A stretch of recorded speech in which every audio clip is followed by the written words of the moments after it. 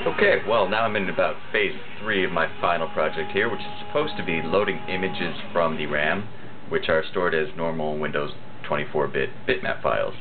The file I'm trying to load right now is this nice arrow pointer here, which is supposed to be my arrow pointer being controlled by the mouse still.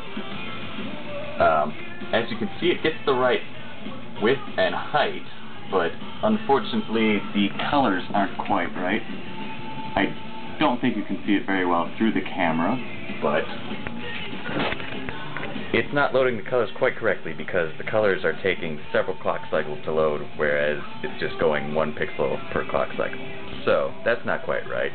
To display this further, I'm going to use a different image than the pointer, which is a little bulkier and easier to see.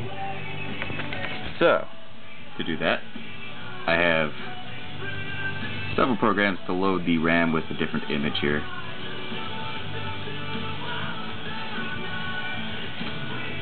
So, first thing that happens is that you load the board with their special program so that you can load information directly onto the RAM.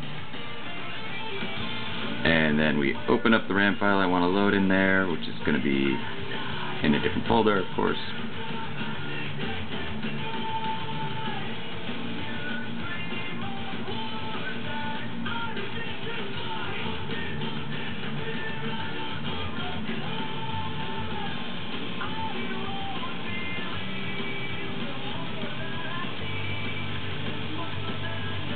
And there's the RAM file I'm looking for.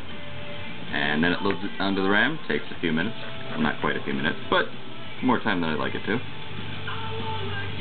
We have a fun little pulsing light over there.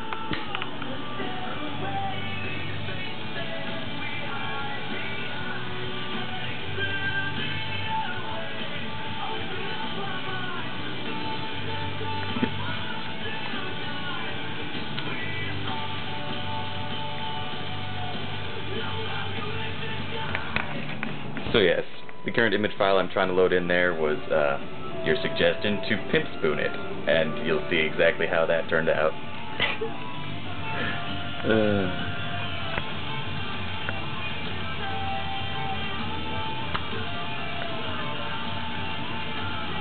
Alright, and now the RAM is correctly loaded, so I will load my normal program back onto the board and see how that goes.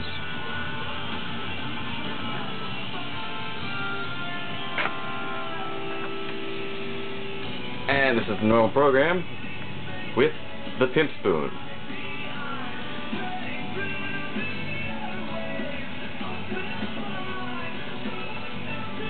And of course I'm trying to use that huge image as my cursor, so that's interesting.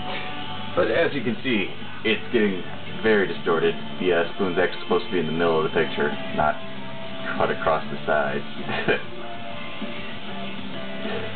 So that's what happens when you pimp spoon your code.